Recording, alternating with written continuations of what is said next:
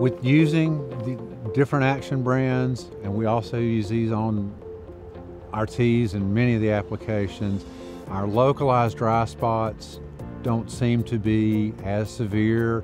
We still have them, but it takes them longer to show up, and it seems like it takes a little less manpower to deal with them.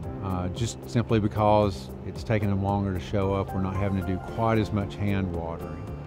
Hand watering, if we get in an extended dry period, we're typically looking at losing 3 guys for about 6 hours a day that are just keeping up with those, whether it be on greens or tees.